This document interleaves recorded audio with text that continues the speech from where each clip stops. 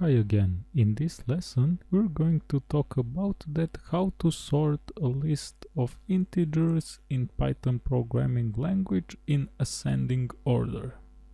For example, let's say that we have a list, let's call it my list, and let's populate it with few integer elements, and let's try to get a copy of this list as a sorted list in ascending order.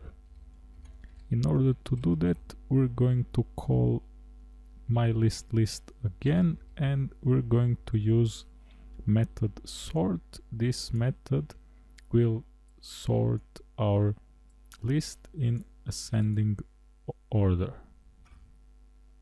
Now let's see if our list is sorted.